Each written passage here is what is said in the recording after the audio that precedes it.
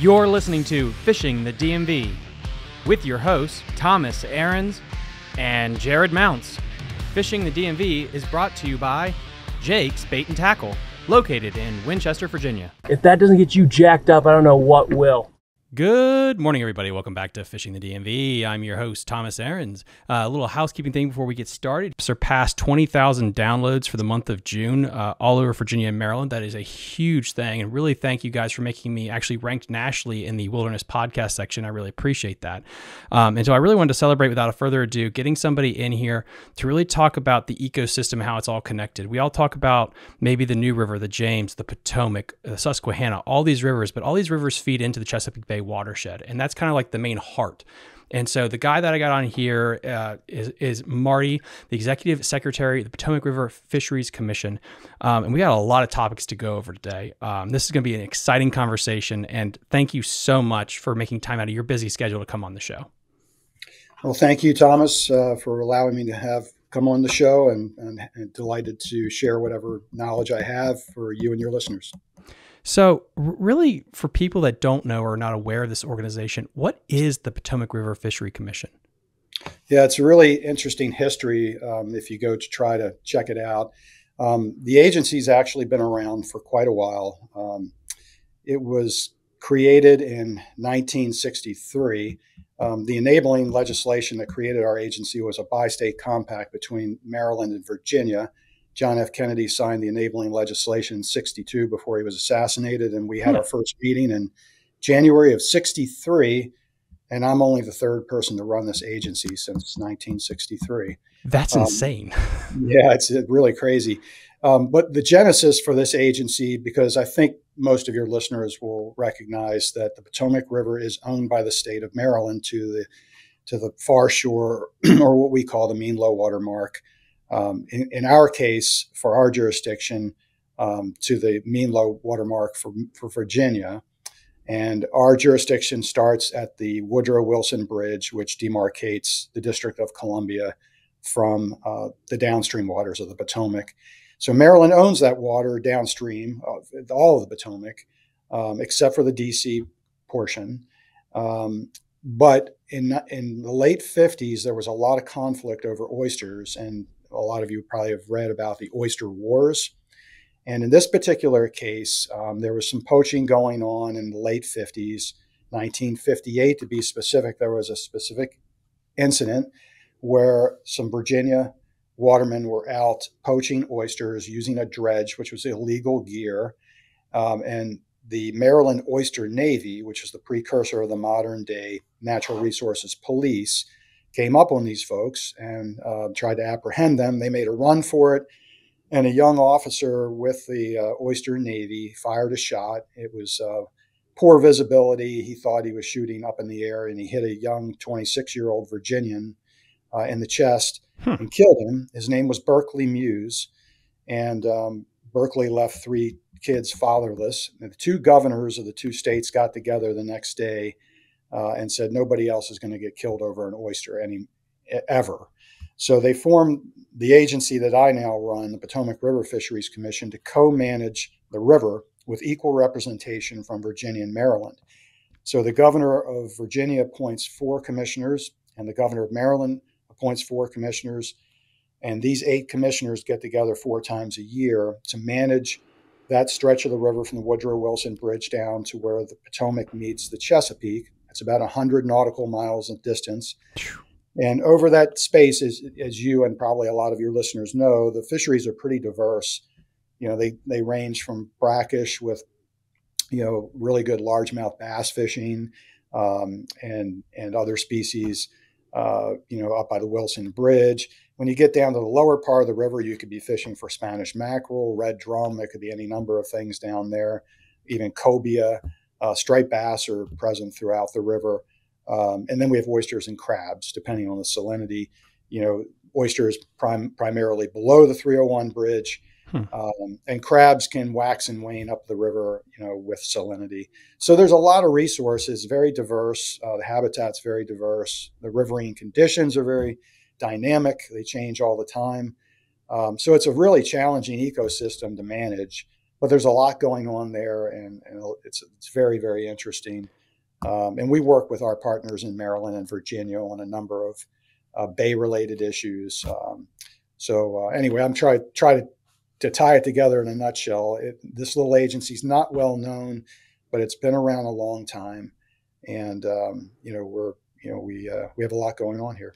That's what I really love about doing this long form conversation is I would never have guessed with 1,000 guesses it was over a shooting for oysters that this was done. That is insane.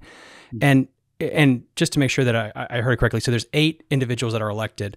How many individuals work with underneath of you, or is it just 8 in the whole organization? Yeah, so the 8 commissioners are appointees by the governors, and they're my bosses. So I answer them. Yeah, so I'm the executive director, for lack of a better term here. They call it executive secretary because I don't technically direct. The decision makers at our commission are these 8 appointed commissioners, and they change. I've been here almost a decade now. As of July 1st, I've been here 10 years. Previously, I worked for almost 3 decades at the Maryland Department of Natural Resources in their fisheries service. So I've been around a long time.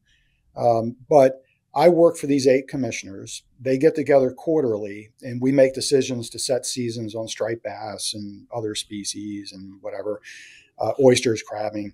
And then under me, I have a small staff of 4 others. So I have another scientific technical person that assists me, and then 3 administrative folks. So we're very, very small, but have a lot of ground to cover. And it's pretty challenging, but also pretty rewarding. Yeah, that's a major area that you have to cover with not as many people as you probably would like to have. That's insane. And being this all started with oysters, when did the striped bass and the striped bass issues that we face today, when did that become an important part of what you guys do? Yeah, I would say when PRFC joined the Atlantic States Marine Fisheries Commission, I think that's really when PRFC became very relevant with striped bass. And that would have been in parallel to the Striped Bass Emergency Act, which was passed, I believe, in 1984. And so that was right before the moratorium was implemented by the state of Maryland, and later it was implemented by PRFC and Virginia, and I can't remember who else enacted that. But I guess going to answer your question, Thomas, it would be the mid-'80s. It was at that time we joined the Atlantic States Marine Fisheries Commission. So recall that a lot of the decisions that are made on a coastal basis for many species, including striped bass, have to be approved at the Atlantic States Marine Fisheries Commission, which has been around since 1941. And that's a commission made up of the states along the Atlantic seaboard from Maine to Florida. So they're all states. It's the Atlantic States Marine Fisheries Commission. PRFC is not a state. But at some point, PRFC came in, I believe it was 84 with the Striped Bass Act. And then the District of Columbia has a seat. So that's another state. And then the National Marine Fisheries Service and U.S. Fish and Wildlife Service are also voting members there. So with striped bass, we became relevant, I believe, in the mid-'80s, about the time the moratorium started with the Striped Bass Act. And since then, we've been a voting member on everything. And then currently, I'm the chairman of the Atlantic Striped Bass Management Board. So I think I'm the first PRFC director to hold that seat, and it's a prestigious seat, and it's a lot of challenge with that. But I welcome it, and I'm very blessed for the opportunity. So we've got a lot of things going on, and I'm very directly involved in it. Did this happen in parallel with the Clean Water Acts, or was that later on in the 90s that the Clean Water Acts really got going? My understanding of the Clean Water Act, and it isn't real good, I don't have a great depth of knowledge of it, but my understanding, neither do I. Yeah, that started, I want to say, back in like 72. Okay. And the reason I say that is, the Potomac was pretty much a mess. Talking to my predecessor and looking at the records here, talking to folks that worked in the Potomac before I came along, the water quality was absolutely awful back in the 60s and 70s. And, people look now and they're like, oh my gosh, the state of the Bay, the state of the Potomac it's such a mess. And sure, our water quality certainly could be better, and we should always strive for better. But, the amount of algae, the issues we've had back in the the 60s and 70s were atrocious. What I'm hearing is like 72 or so was when the Clean Water Act really became impactful in a good way to the Chesapeake and to the Potomac, and things are way better. And I think trending in a positive direction, although it's a lot slower than we would hope for. So yeah, the Clean Water Act has had an impact, and I would definitely tell you there's nothing I can do. I can be the smartest fishery scientist around, but if I don't have clean water and good habitat, my hands are tied. I can't do anything. And I think perspective is so important when we talk about making gains in clear water. And I heard somebody say a long time ago, like the Hudson River, the color of the Hudson River was determined by what color they were painting the trucks upriver. It was so bad back, I think it was in like the 40s and 50s. But to go from that to where we are now, it has been a huge improvement. It really has been. Yeah, when you consider the anthropogenic impacts, just the humans, the numbers of humans that live and recreate and use and impact places on the Chesapeake and the Hudson or wherever, all these watersheds, all these water bodies, they're under more and more stress just by the virtue of more humans, more terrestrial development, more impervious surface, parking lots, whatnot, deforestation. The challenge to make advances to go in a positive direction, even if it's not as rapid and not as the magnitude that we would like, in the face of all the people that impact these water bodies, including the Chesapeake and Potomac. I think that does say something positive. And a lot of that in what you said, does that come down just to erosion and what gets swept downstream from all the major tributaries to the Chesapeake? Well, I think for sure we're looking at runoff, and so the runoff issues usually get categorized in two boxes. One is nutrients, and a lot of that is agricultural. So you have a lot of ag, and we certainly do have a lot in the Chesapeake and at least the lower Potomac. We're trying to do everything we can to reduce nitrogen and phosphorus. And again, we are making headway there. The other box is toxics and other contaminants, and there's a huge array of those, right? And they come off parking lots, atmospheric deposition. They come from all different sources, really.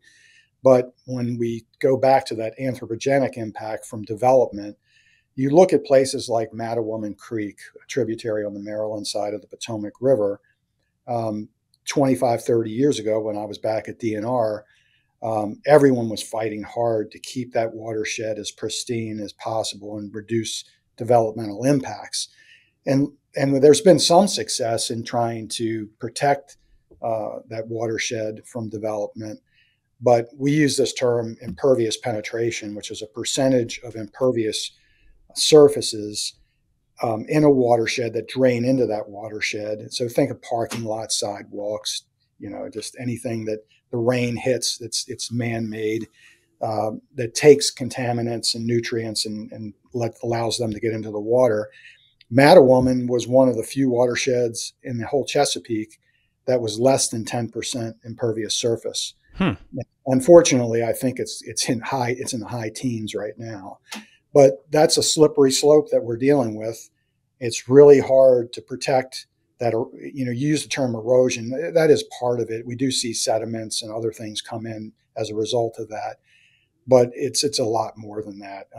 It's just these hard surfaces that aren't forest with tree litter that soak up, our precipitation. And now it's all flashy, strong rain events, pulses of rainwater go down the storm drains and go right into these creeks and rivers. And, the impacts are pretty significant. What can be done about that, or what can people at home do to help with that? It's not very sexy, but I got to tell you, I do it a lot myself. I try to pay attention and listen, and I try to make relationships with people that are plugged in to what's going on at a watershed level. And so, for instance, let's just use Mattawoman because it's in the Potomac, and Mattawoman flows right into the Potomac, so I care a lot about it, even though it's not technically in our jurisdiction. But I have contact with the Mattawoman Watershed Protective Society and a couple other groups. And I just got a call last week from them saying, hey, there's going to be a public hearing coming up. The Charles County government is trying to look at zoning changes that might allow condominiums to be built or something like that. It's not very sexy. Fishermen want to just go fishing. They want to get out on the water. But ultimately, those kind of things, if you tear down a bunch of trees and put up a couple hundred condominiums within a mile or two of, the river you're fishing, there's going to be an impact to that. And it's not going to be positive. So you want to weigh in on those, you get involved in those issues. I don't know a lot of fishing groups that really spend a lot of time doing that. You almost have to connect with one of these conservation organizations that look at, protection of land assets. And so I spend a lot of time doing that. I try to build relationships, even though I'm a fisheries ecologist. I try to reach out to these local governments where the planning organizations occur. So St. Mary's County, Charles County, Prince George's County, and then here on the Virginia side, Westmoreland County. I try to make connections with those people that are the planners. A lot of times they don't even know, there's a company that wants to build, an auto dealership here, and they've applied, to rezone the land, and the planners may not even know there's going to be a potential impact to a creek or a watershed that flows ultimately in Potomac and then the Chesapeake Bay. So I have found when I reach out to those folks, they're really appreciative. And so they can at least speak to the higher ups that make those approvals, which are usually it's the government or county council or somebody like that. And so when they vote on things, they can say, hey, the Potomac River Fisheries Commission weighed in. They're a little bit concerned about this development, this proposed project, because it could impact negatively spawning habitat for whatever, largemouth bass or something. I don't know. So none of that is very sexy at all. And most fishermen I talk to are like, oh, geez, I don't have any interest in doing that. But, if your quality of your fishing goes down, sometimes you have to go that extra mile, right? And a lot of times anglers and, even commercial fishermen, they're the canary in the coal mine. I'm really close to the Shenandoah fiasco that happened back in the early 2000s. And I remember so many people that would be floating the river. And it's like, well, I knew that was happening, but they didn't do anything. And when there was that weird netting fiasco in, I think it was Chickamunxin earlier this year, I got like 10,000 text messages to cover it. I'm like, dude, I'm not in the water. You have an iPhone 10,000, video what's going on. Everyone has a camera in their pocket. If you see a spill or something, like it takes you 5 seconds to video it and send it to the proper people. It's that easy. Yeah, that's a really good point. I've always found, I spend most of my time, unfortunately, in offices going to meetings. And in my youth, when I was much younger, I spent a lot of time in the field as a field biologist. But really, I found fishermen to be one of my best assets. And fortunately, here at PRFC, we're kind of like a mom and pop shop. It's in a day and age where a lot of people get their licenses online. They never really go visit DNR or VWR or in Richmond or Virginia Marine Resources Commission at Fort Monroe. Most people just don't even have that level of interaction. And so at least here we do. And so I see a lot of fishermen of all different types, commercial, recreational, charter boat, guides. And I try to talk to all of them when they come in. They know that they can call me. They know if they see something unusual, they can reach out to me. And I would also encourage any of your listeners and viewers, if they want to please, call me at any time if they see something unusual. The mission statement for our agency is very similar to the mission statement for Maryland DNR, for Virginia. All of us have basically 3 words: conserve, protect, improve. And so link in the episode description, guys, to all the contact information that you need. So if you're out there, if you want to be able to communicate with them, I'll link that in the episode description. That would be great. Yeah. The striper situation, and I know before we started recording, we started to talk about that, and so we'll backfill it leading up to what's happening in August. What has been the situation with the striper fishing for the past 2 or 3 years that's culminating in what's coming up? Okay, so just for that timeline, the last 2 or 3 years, we've been in a decline of abundance from a coastwide perspective. And that's largely being driven by what we call recruitment, which is reproduction. So we know that over the ages, over the decades, going back as far as we have records, that what we call dominant year classes have carried this fishery. Striped bass are a species that can live a long time if they're not caught by fishermen or whoever, predators. They can live multiple decades. I've aged fish that are 23, 24 years old. Wow. They often don't make it that far. They just don't, Yeah. even though they're capable of living. Something will catch them and eat them. But for a long-lived species, what you want are multiple strong year classes supporting that, like the pillars of that fishery, to make it sustainable for the long run. We also know that striped bass, like a lot of anadromous fish species that come in and from saltwater to freshwater to spawn, they have a high level of what we call interannual variability in spawning success. So despite a big, robust population of adults and females, you've got all the breeders there you need. If the environmental conditions aren't good, you could have a bad year of reproduction, right? Conversely, you could have even a smaller batch of females and get perfect environmental conditions and have a great hatch. So, but it varies year to year, and you just don't get a strong hatch last year, this year, next year. It just doesn't happen. It's up and down. So what's carried us over the decades, really going back as far as we have records into the 50s, are these dominant year classes. So we had an incredible run in the 90s. We had 93, 96, 2001, and 2005. Those year classes were all super dominant. They were the biggest ones we have on record going all the way back to 1954, as you correlate it to the Young of the Year survey, which I think a lot of your listeners are familiar with that term.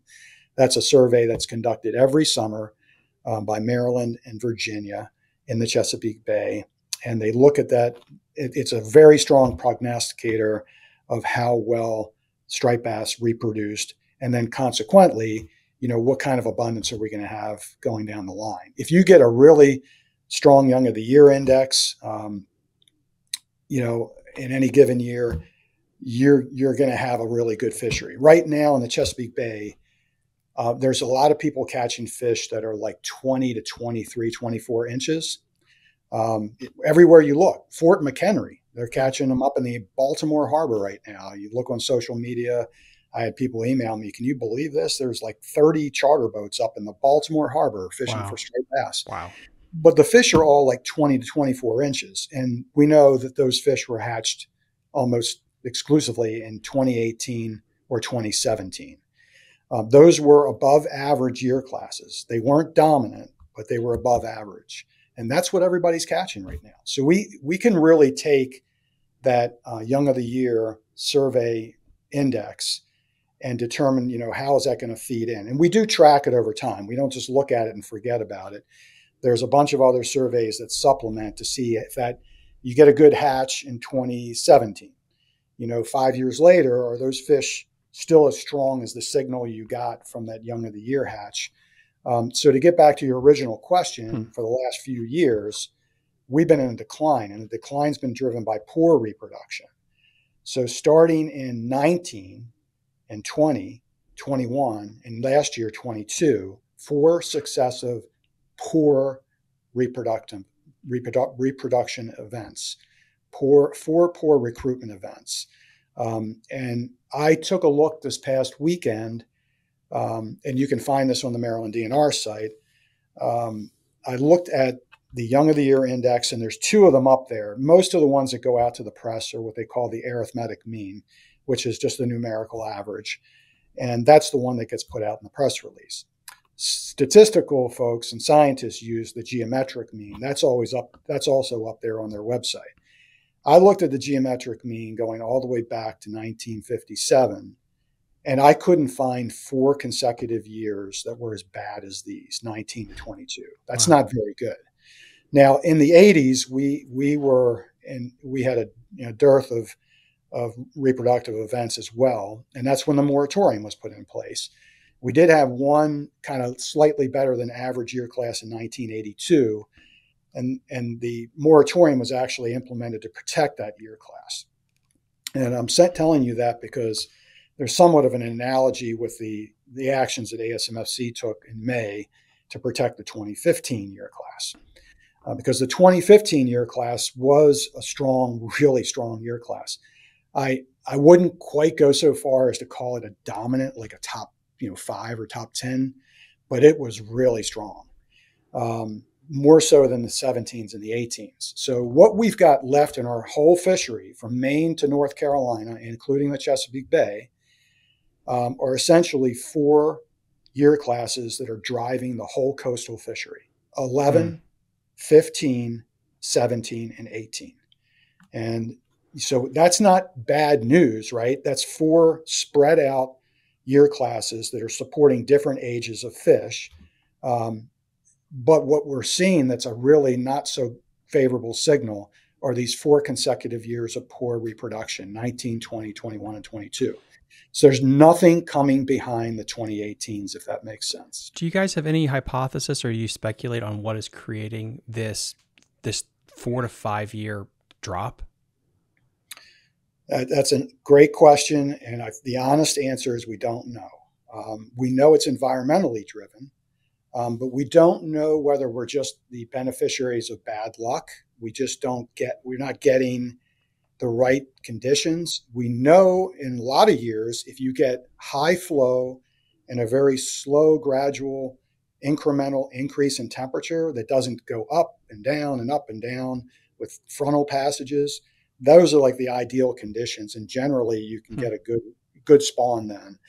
But we don't know whether it's more acute. It's just we're not quite getting the right combination of flows with precipitation. High flows are good, low flows are not good, and then temperatures, oscillations up and down, or a really dramatic quick warming, which we had this spring, not so good. You want the fish to be able, of different age groups, to spawn over a large window of time. The larger fish come in first, they spawn first, but you also want that to be supplemented with medium-sized and smaller females, which will spawn a little bit later than the first arrivals. So we don't know, Thomas, that it's something more acute, or the other driver that we're really starting to ask questions about, but we can't answer. We're starting to investigate it, is climate change, right? We know that the Bay. We know that we're getting milder winters. We just don't see them as frequently as we did, or as consistently as we did. And we also know that the Bay water temperatures, even though it doesn't seem to most people to be much, even like a 0.5 degree to a 3/4 degree centigrade is significant. So one of the concerns we have that we're thinking about is what we call a zooplankton larval mismatch. So when striped bass come in to spawn, they're going to lay their eggs, and depending on the temperature of the water, they're going to hatch after X number of days. As things warm up, they hatch. As soon as they hatch, those larval fish into the first few days to the first week to 10 days, it's critical that they immediately have access to food. That food is zooplankton, little tiny animal plankton, right?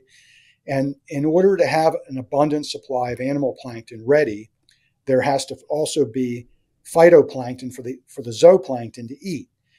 And most springs, what we think happens when we have dominant, good, successful reproductive events is we get rainfall, high flows into the watershed, which flush nutrients in. In this case, the nutrients are beneficial because the nutrients will drive phytoplankton blooms.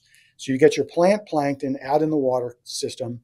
The available zooplankton react to that food source, their plant plankton source, and they explosively reproduce. So on a wet year, a high rainfall year, you get the phytoplankton, the nutrients, the phytoplankton, the zooplankton. So the food supply is there for the striped bass when the eggs hatch, if that makes sense. Yeah. And so you have a high level of survivorship amongst those eggs and those larval fish. In years we don't get, the right timing or, whatnot of that hatch, the food availability may not be there. You might get a great hatch. There might be millions and zillions of eggs out there. They all hatch and the fry are there, but they don't have enough zooplankton to feed upon. And where climate change comes in, and my last point on this would be, if we're having a warm up earlier, if our winters are milder and the fish arrive and they're spawning sooner, and the weather events, the precipitation events are happening at their normal time or even later, and there's a mismatch with the climatic events that drive the zooplankton abundance, with the spawning arrival, the fish are spawning earlier, which in fact, by the way, we think happened this year. We'll find out in a couple of weeks when that survey starts. But if that's the case, you have basically a timing mismatch. The young fish that have newly hatched aren't synced up with the zooplankton availability, if that makes sense. And so the fish basically starve to death, and you just don't get a good reproductive event. So I don't know if that's a little bit too complex, but that's one of the things we're thinking about. Is it just bad luck with these environmental conditions, or and maybe next year or the year after we'll get a couple of great events. I don't know. We'll see what happens, but we are a little bit concerned about the long-term issues with climate change. It is a changing environment, and I feel like that argument is supported by the anecdotal evidence that there's more speckled trout and redfish pups being caught now in the bay. And from my limited knowledge, that's more of a North Carolina thing. And I, even as a kid, did not remember as many pictures of specks and reds being caught in the Chesapeake as they are now. That's a great point and good observation. And in climate change, the term we use, a couple of terms. One is adaptation. So for folks that are in a job like me, we can't really change things. We can only adapt our management philosophies and styles. So we've also noted that with climate change, there's going to be winners and losers. So you just mentioned a couple of winners, the cyanids, the drum family. So speckled trout and red drum. Again, the species typically, we're kind of on that northern range. We have been through at least my time. But in recent years, probably the last 10 years, maybe a little bit more, because of these mild winters, these fish that are a little bit sensitive to cooler water, they see this warmer water, they see good habitat, they see favorable water temperatures, and they're taking advantage of it. So the red drum are in here, as you noted, and so are the speckled trout. So they are winners. The losers are summer flounder. When I was a young biologist back in the 80s and early 90s, I used to go out every fall with the Hooper Island pound netters on fishery surveys, and we would see tens of thousands of pounds of doormat flounders over by the Hooper Islands. And I went out fishing with a fellow named Pete Dressler, who's long gone, probably the best flounder fisherman I've ever seen. He took me out to the Falls Channel. I want to say that was like in 1997. And between the two of us, in about 3.5 hours, we caught close to 200 flounder at the Falls Channel. You don't see them anymore. Summer flounder do not like Chesapeake temperatures in the summertime. We still see little ones. It's still a nursery area for age zeros, the young fish. But once they get to 1 year, 2 years of age, they want out of the Chesapeake. It's too warm, too formidable for them from a temperature perspective. And so they're moving north and they're moving further offshore. And so northern New Jersey, New York, they're all the beneficiaries of climate change for summer flounder. And you've probably heard of shrimp. Virginia developed a white shrimp fishery just off the Capes. And it's a little bit ephemeral. 1 year it may be okay. The next year it might be lights out. But, that's a fairly new phenomenon for these white shrimp to move up. And I talked to folks up in the York, Rappahannock rivers. They catch shrimp. I think a couple of people came in my office. They were in the lower part of the Potomac, down near Kinsale. And they said they had a dip net and they caught a bunch of white shrimp right off their docks. So that's crazy. We just don't know what's happening, but it's definitely changing, and there's going to be winners and there's going to be losers. So in theory, if this continues, then the stripers' main habitat would scoot north to like Nova Scotia and like the Bay of St. Lawrence then would be at the upper end? Another fantastic question. You're an excellent interviewer. Yeah, so that's a question we can't answer either, right? So we know that just by a number of different metrics that the Chesapeake typically produces somewhere around 75% of the coastal population of striped bass. We're called a production area. Other production areas, as you probably clearly know, are the Delaware Bay and the Hudson River. Albemarle and Pamlico Sounds, we now think, have a population of striped bass. It's also a producer area, but we think the stripers that are spawned down in Albemarle and Pamlico have geographic fidelity to North Carolina. So the coastal population that we're all so used to, that your listeners are used to, spawn in the Chesapeake Bay, migrate out when they're 4, 5, 6 years old, join the coastal migrants, summer up off of New England, come back down. It used to be off North Carolina because of climate change, because of the factors you just said. We now see most of the wintering fish right off Cape Charles and Cape Henry, much to the north of that. Wow. And this past winter, we saw a bunch of those fish all the way up by Cape May. That's the furthest north we've ever seen them in January.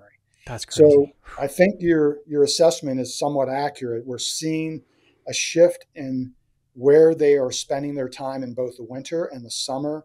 I think the big question mark is, are we going to lose the Chesapeake Bay as a primary dominant production area?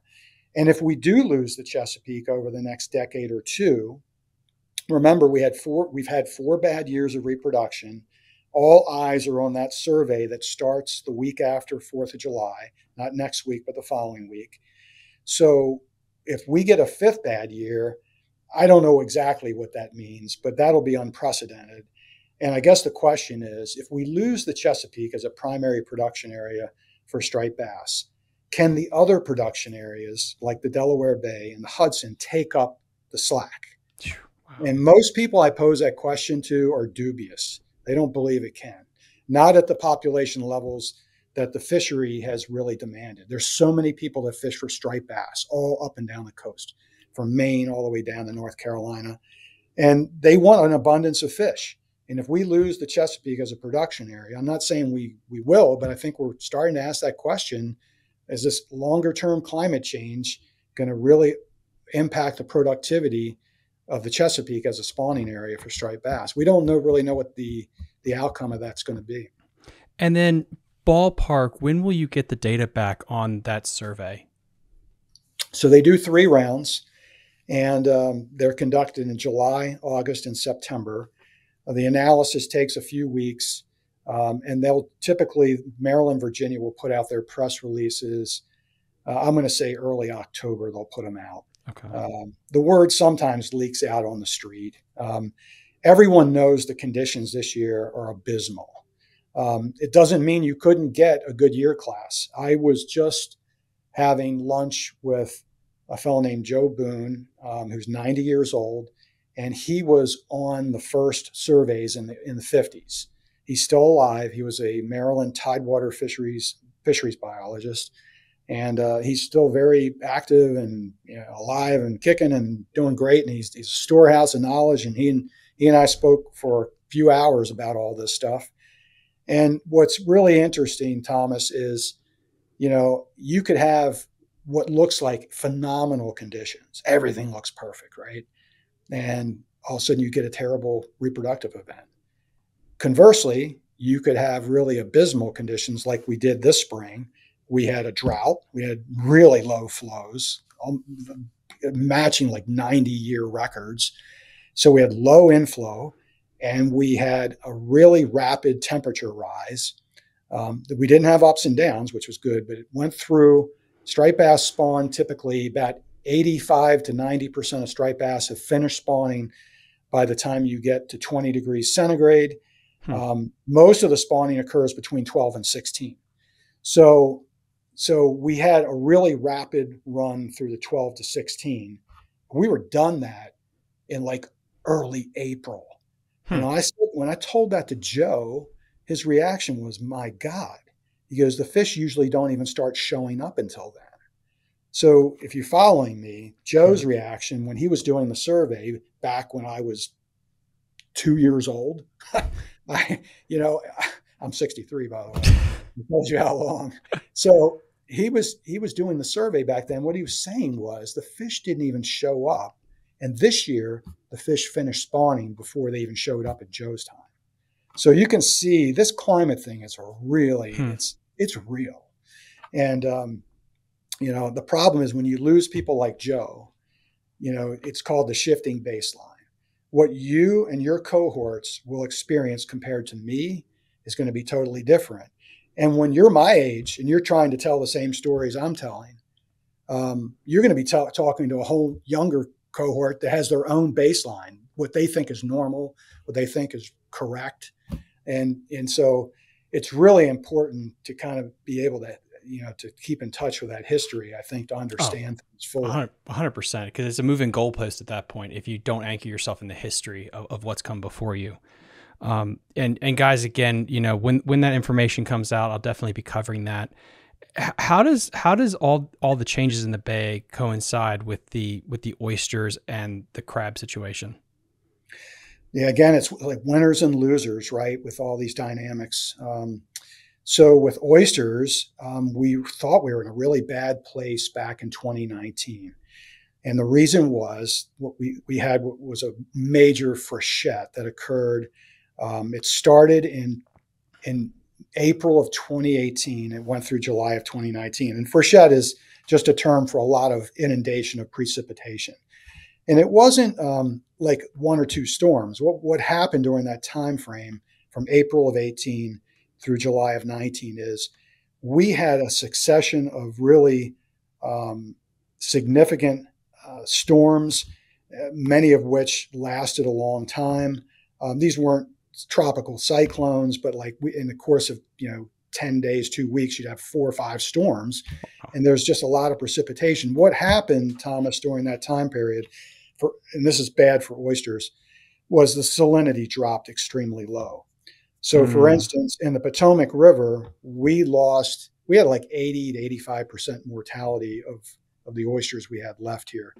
Maryland had similar issues, and they lost a lot of their oysters. So coming out of that freshet, which ended in July of 19, we all thought Maryland and Potomac was in a really bad place for oysters, and it was going to take a long time to get back to a better place. And what happened was remarkable was there was a micro drought that occurred in August and September of 19, and the salinities went from like 0, 1, 2, 3, 4 parts per thousand. Anything less than 5 will kill an oyster. And they went back up above average. Higher salinities, oysters thrive. So in Virginia, they never have problems because they have pretty consistent salinities down the lower part of the Chesapeake. And their oysters don't have oyster mortalities due to fresh water, things like that. But since we came out of that freshet, salinities have generally been up. We had another dry spring, as we've already discussed. So that's been good for oysters. And we've had good reproduction here in the Potomac. We've had good reproduction in Maryland. And you see the harvest have come up. So when we had good reproduction in 1920, a couple of years go by, those oysters mature. You see the harvest go up. So environmental conditions have been beneficial over the last couple of years for oysters. Fortunately, with higher salinities, or unfortunately, you can get higher disease impacts from 2 pathogens, MSX and dermo. The good news is the leading researcher in the Chesapeake Bay is a fellow named Ryan Carnegie from VIMS, and he thinks over the last quarter century, oysters have become much more tolerant of those 2 pathogens to the point where the mortalities, even when we have high salinities, don't really kill them as much. Yeah. So I guess the end game on oysters is the last couple of years have been favorable for them. And then you asked about crabs. Crabs have been really, really tricky for us. Again, it's an animal that only lives like 3 years. It's capable of living 6 or 7 years, but like I was telling you the story on rockfish, with crabs, it's even worse because here's an animal that can live 6, 7 years, but everything wants to eat it. Yeah. Including themselves. They will cannibalize themselves. So everything wants to eat a crab, and they rarely make it longer than 3. If you get a 4-year-old crab, you've got a true elder statesman or stateswoman. But they generally don't even make it to 4. So you're dealing with like a crop, right? So you're really relying on a good reproduction, sort of like we are with striped bass, but it's a short-lived animal related to striped bass, which is a long-lived animal. Striped bass live 30 years in theory. With crabs, again, if you make it to 4, it's almost a miracle. So you're really reliant on good reproduction, and it goes up and down like striped bass. So you could have good reproduction with crabs one year and not so great with crabs the next year. And so with crabs, we had a couple bad years of reproduction, like 2021 and even 22 were not that good. And we have our own survey to assess that as well. And it's generally been pretty accurate. But now we're starting to wonder with a warming bay whether or not our winter survey, that's when we conduct our crab survey. It's called the winter dredge survey, when the crabs are buried and essentially sessile. So we can kind of get a census of them because they're sitting still. But now we're wondering whether or not we're missing some of these young crabs because the winter temperatures are not as cold as they've been, right? It could be that they're just warm enough that the smaller crabs can move around enough to evade our gear. So we may not be getting an accurate signal from our survey on what's happening, particularly with the youngest crabs. But the end snapshot information for your listeners would be, so crabs had been in a good place from about 2011 to about 2017 or 18, relatively stable, getting better and better. And then we had some weak recruitment, some weak reproductive events. We got a little bit concerned about that. We had 2 years of harvest that weren't so good. That would have been 2020 and 2021. And then last year we were bracing for potentially a really bad year, but that things surprised us. And the watermen did pretty well, particularly in August, September, and October. Even though our harvests were below average, they came up significantly. So the science there, these surveys aren't perfect. They generally give us a pretty good indication, but at least in this case, the survey from not this past winter, but the previous winter was indicating not good things, but the watermen proved differently. They caught more crabs. So I was kind of relieved that we were wrong there, at least the survey was wrong. But crabs are in an okay place, but we're hoping to get them in a better place. And when you say watermen, just for the people at home, and you talk about how you collected the young of the year, is that the only way that you're doing it, is going out in the winter and collecting it? Or are you even anecdotally getting data from commercial fishermen and their harvest? Well, just to be clear, are we talking about striped bass? Crabs. Oh, so with crabs, there's several surveys going on. The one that the public hears the most about is the winter dredge survey, which is done independent. It's not really part of watermen help with the survey. They own the boats. Gotcha. So okay. But the gear that we use is standardized. It's a dredge with certain mesh diameter. All the gear is pretty tightly standardized. Even despite that, we see some issues we have to constantly tweak and tinker with to make sure that we're getting how do I want to call it, a uniform, sample. When we sample, we want to make sure we're doing it the same every time, right? So we do contract watermen to conduct the survey, but the gear is it's not from their catch, for instance. So the wintertime survey goes to 1,500 sites in December, January, and February. And that's done in both Maryland, Virginia, and in the Potomac. Maryland does the Potomac survey for us because we're not big enough. We don't have our own boats and crew and all that stuff. So they go out during that time. That's the one that everybody's aware of. But there are other surveys that go on that both Maryland and Virginia do at other times of the year that act as sort of a check. And so there's some trawl surveys that are done by the Virginia Institute of Marine Science, for instance, that do the whole Chesapeake Bay during the summer months. And so if we get a really weak signal from that winter survey, or conversely a strong signal, that summer trawl survey should still see those crabs, right? It just a little bit further out in time. So we have these other surveys that occur that both Maryland and Virginia has different surveys to sample crabs during the summer and the fall. So there's really data being collected. I don't know if I would say year round, but seasonally for sure. And so we're looking for consistency. Does that winter survey that told us this, is the message still the same in these other surveys? They sort of corroborate, that dominant winter survey. And this is a great tie into. So it sounds like the blue crab population is hanging in there, and that's interesting because you have the other hot topic, which is the blue cats. And a lot of times, if you hear the doc talk, it's how the blue cats have already decimated everything, and there's nothing left alive. And I would love to hear your opinion on that, where they stand, and are they having a negative impact, or is it just not shown up yet in the data points?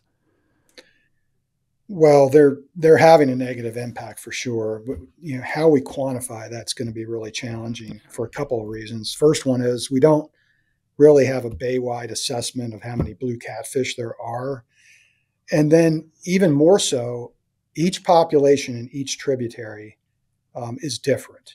So the population in the James is not like the population in the Potomac, is not like the population in the Choptank or the Chester, so on and so on and so on. Those subestuaries, those rivers, those tributaries, all have their own kind of unique habitats, and these catfish are using these systems and differently. And in the James, for instance, where they were first introduced back, I guess, in the early 70s. I think most people know the history there. That fishery started out slow, but they brought them in as a game fish, and over the course of a couple of decades, the population increased, and then there were these huge trophy fish that everybody really coveted, the sport fishermen. But then the population exploded, and so what's down there mostly now? You still have a few really large fish, but for the most part, they have a huge biomass of these smaller catfish that cap out at like 4 pounds.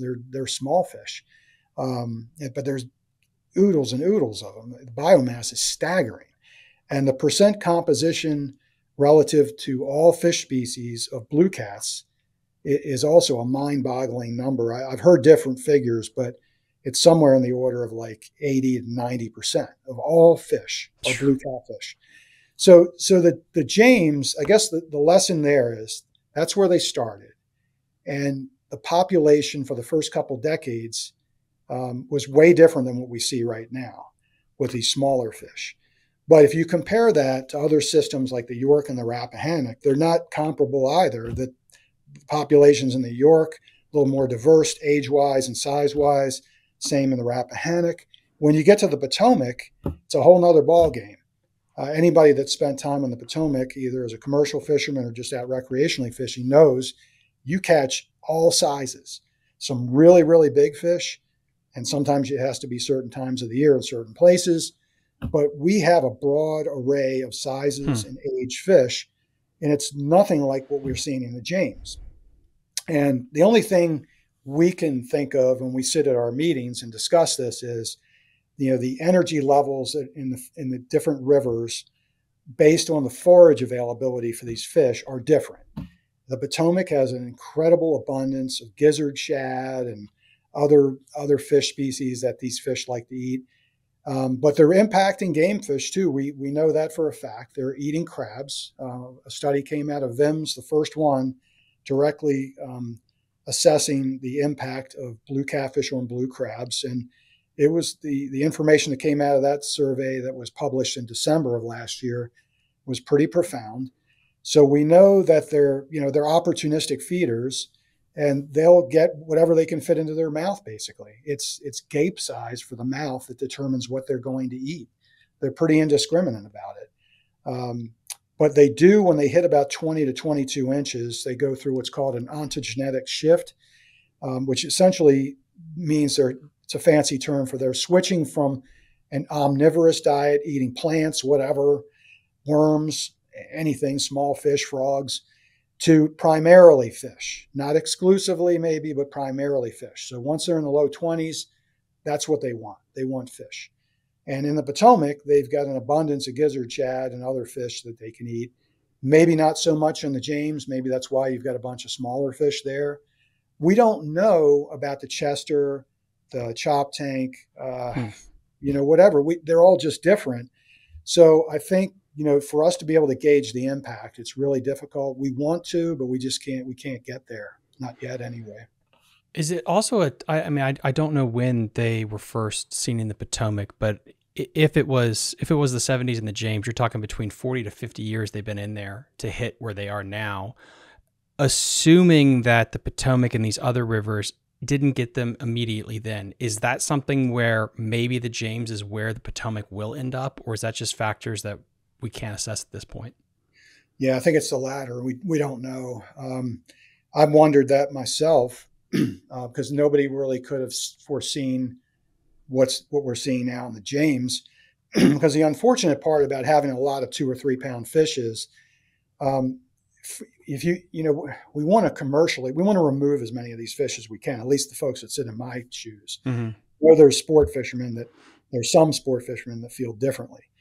But it's a non-native species. It is truly invasive. It is ecologically destructive. It's not like some species that have become naturalized. We have a lot of non-native fish in the Chesapeake watershed.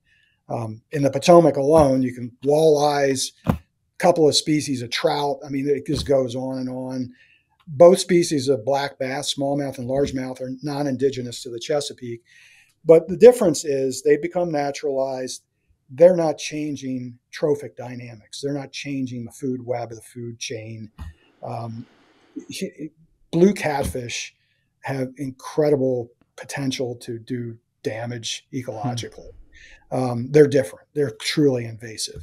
So the good news is they're extremely they're great to eat. They're nutritious. They're relatively free of contaminants. In fact, if you compare a 25 to 30 inch blue catfish with a striped bass, it's way cleaner. It's in terms of contaminants, both PCBs and methyl mercury. And that's partly because the fish grows so fast. It's still a young animal. It hasn't accumulated any of that. The issue we have with blue cats is once they get to about a meter long, then you're starting to see elevated contaminants, and then that's when the fish consumption advisories start to kick in. But we can make lemonade out of these lemons, right? Because they are edible and they're really good to eat. I mean, I went to a southern school and all we ate are catfish down there, but they were farmed out of ponds. But every restaurant served catfish, and there's catfish fries everywhere. And I think I would hope one of the things that develops in the fishing community and the population of our region at large is that we embrace this invasive species and just, I'm not going to say it's going to replace culturally our crab feast. I certainly wouldn't want that to happen, but I would hope fish fries become more of a commonplace thing, and every restaurant should be featuring these things on their menu. You should not be able to walk in to any restaurant and be able to buy local blue catfish. It's so easy to prepare. It's so good. It doesn't have a strong taste to it. And we just have a long way to go to get public acceptance to eat this fish. But anybody that's tried it probably knows what I'm talking about. It's really fine. It's great to eat. How many pounds have to be removed per year to where you will see a positive impact on the ecological, basis of these places? I don't know the answer to that. We're still trying to get our heads wrapped around, what is the population assessment of this species? Wow.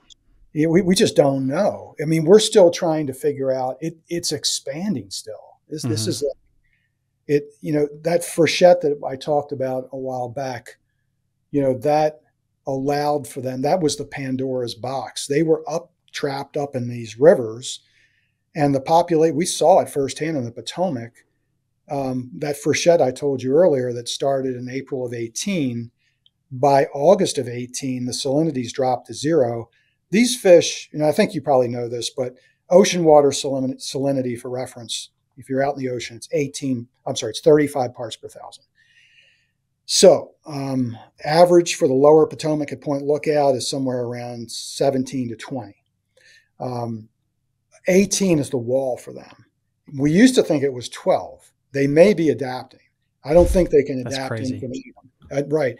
15 to 20 years ago, we thought 12 parts per thousand salinity was a wall they could not go through. Now we're seeing those fish 16, 17, 18 parts. Now the 18 seems to be the wall, and I don't think physiologically they can get past that. But my point is, if the mouth of the Potomac on average in August is 17 to 20 parts per thousand, that's at the wall. The fish can't go any further. They can't get into the main bay, right? But in August of 2018, because of that freshet and all that fresh water, the salinity dropped down at Point Lookout to like 3 or 4 or 5. The gates opened. The gates opened, Pandora's box is open. Those fish came down. Our pound netters had never caught them down below St. Clement's Island. They had never caught them down there. Or if they did, it was a couple that somehow got up in Breton Bay or whatever and came down. They were catching 8,000 pounds a day. Those fish came down. They came down like a gold rush. And they went out into the main Chesapeake. So flash forward from August of 2018, when I heard our pound netters telling me, Marty, they've come clear down the river. They're all the way down here near the mouth of the river. I get a call from a guy who you may be familiar with, or your listeners are, Pete Dalberg. They call him Walleye Pete.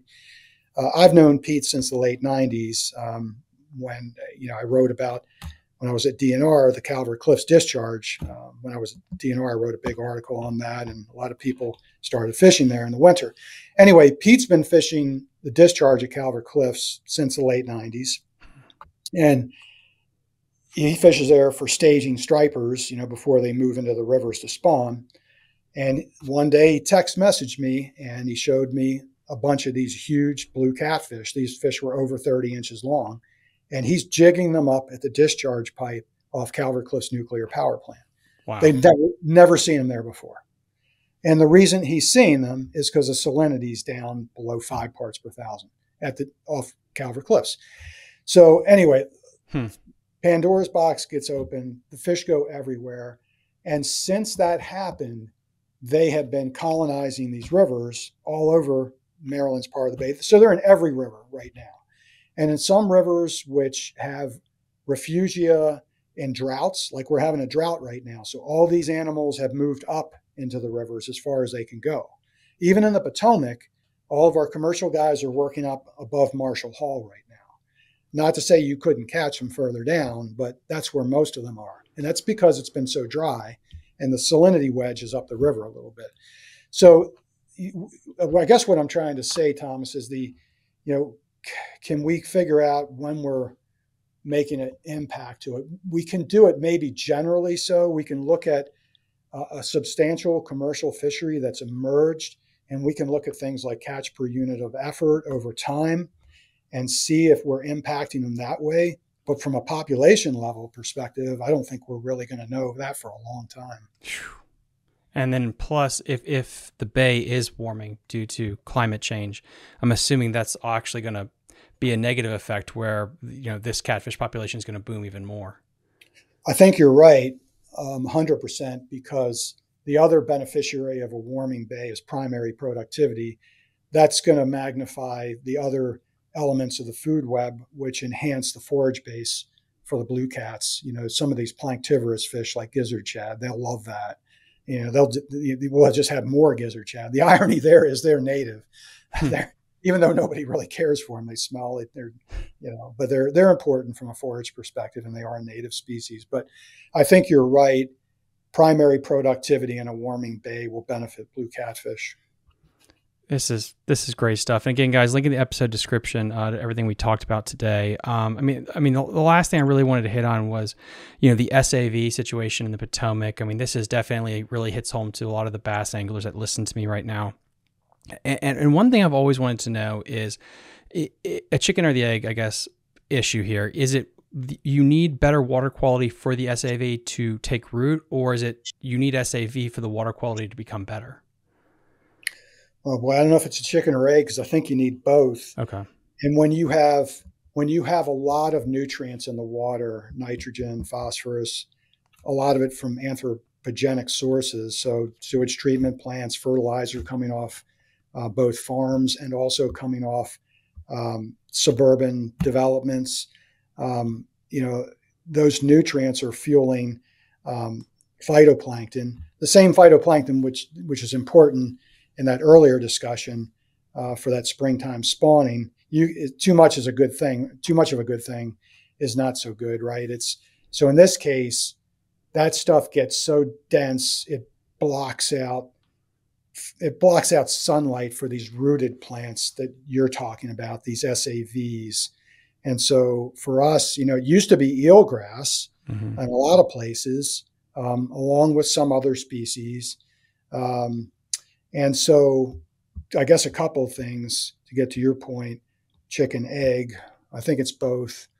I think if we have a nutrient issue, been trying for decades to work on it. Let's say we're successful over the next 10, 15, 20 years, and we really knock down those nutrients. What you're going to see is an opportunity for sunlight penetration because you won't have those fixed nutrients in the water that the phytoplankton will just bloom and block out all the light for the SAVs. So that would be good, right? But the other thing that's not related to the nutrients is the warming bay. And so the problem there is eelgrass, which at one time was a very dominant grass in some parts of the bay, and I think parts of the lower Potomac and parts of Maryland, you can't really find it. And the SAV experts that I know and I interact with in habitat committees, what they tell me is we're too warm for it. It's nobody wants to throw in the towel, but eelgrass, most of the experts are skeptical that we're going to get it. What we're probably going to see is, fortunately, there's a species of native grass called widgeon grass. And in the Potomac, I'm willing to bet you, apart from hydrilla, which of course, most of your listeners, probably you yourself, have seen a lot of, it's a non-native species. It's ephemeral. It's around in the warmer times, and it dies off and it comes back. It hasn't proven to be, terribly harmful. But what you really want are these native grasses. Our best bet appears to be widgeon grass. The problem with widgeon grass is we don't really know exactly why, but in some years, water quality, just climatic conditions become favorable and it explodes. But it could be for a few months and then it just dies off. If you look at the data at the Susquehanna Flats, and if any of your readers have gone up there or you've gone up there yourself, it's pretty amazing. It looks like an undersea jungle up there, right? Yeah. Over 10,000 acres of SAVs up there. A lot of that's widgeon grass. But the problem with the widgeon grass is, again, it's ephemeral. So one year you could really explode, and then the next year it'll really drop back.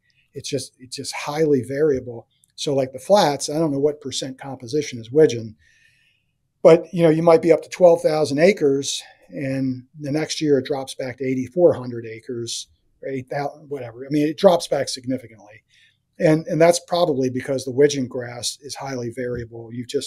For whatever reason, it wasn't growing well that year. In a perfect world, you want to restore these SAVs. You'd have a species that would take root, and you'd have this abundance of grasses that was pretty stable in terms of acreage and density, et cetera. So SAVs are a really tedious beast to kind of get, again, your arms wrapped around. But the overall story for the Potomac, at least, has been somewhat good because our habitat here throughout most of the river is favorable for widgeon grass. And then some of these species that are not native, then there's Eurasian milfoil and things like that also kind of fill in the gaps. They can prosper here in the Potomac between hydrilla, Eurasian milfoil, and widgeon grass. Most of our stretch of the Potomac can do pretty well. So if we can get those nutrients down over the next 10, 15 years, then I think what you're going to see in the Potomac is a dramatically different and dramatically better habitat for fish and for, and a better experience for fishermen that use that habitat to fish on.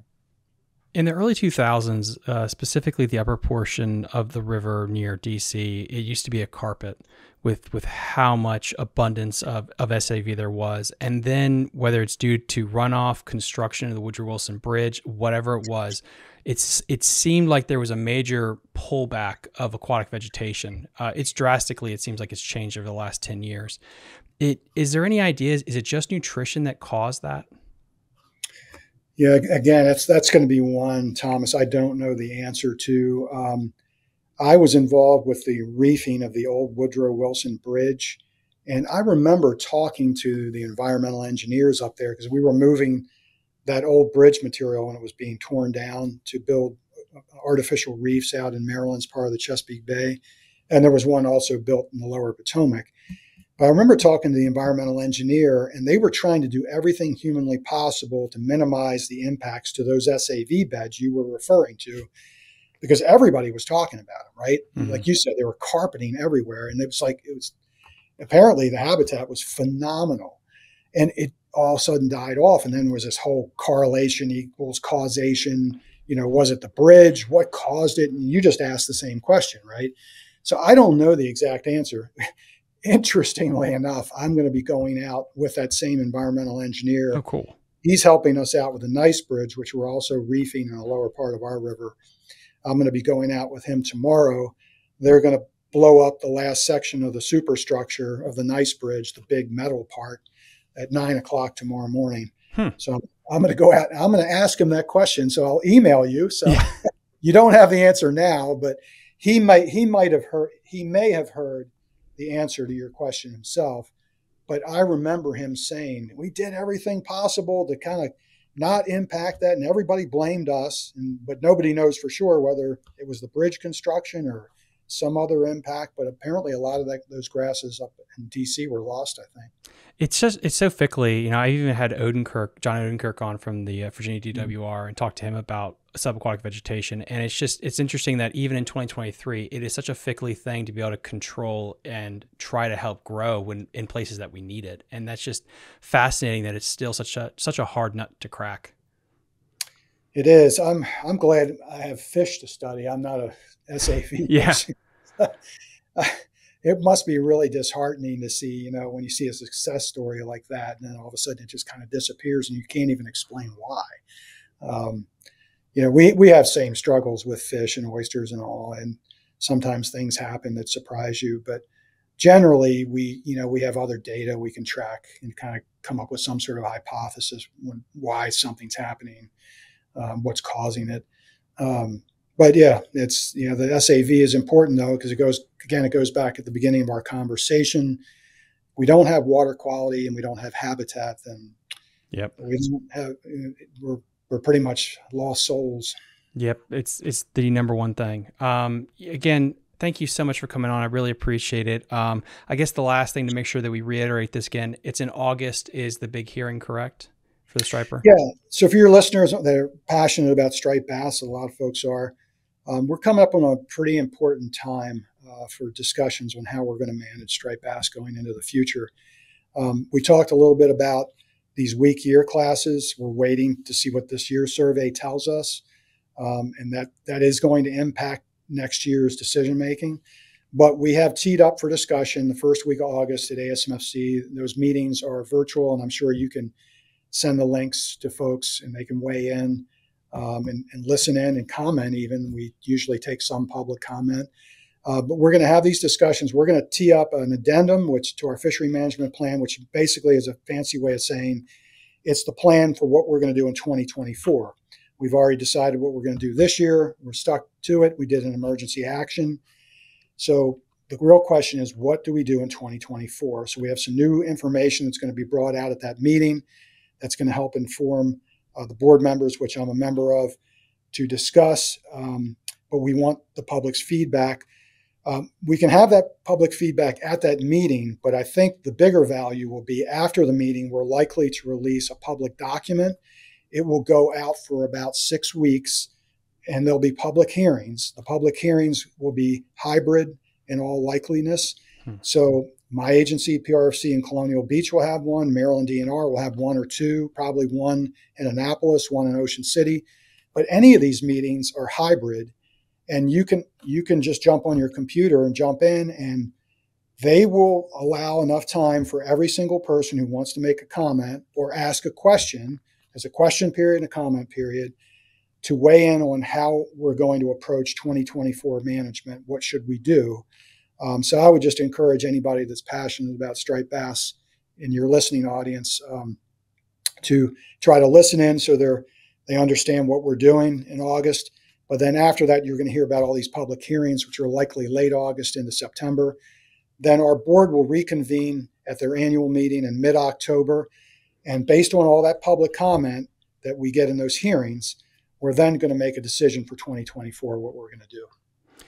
Thank you so much for the work that you guys do just to try to help with not only the Potomac River, but just the Chesapeake Bay watershed in general. And again, guys, you have to get involved. Link in the episode description to everything that we talked about. Everyone wants to complain at the dock. No one wants to be the one that steps up. But if we all step up, we can start pulling the rope in the right direction.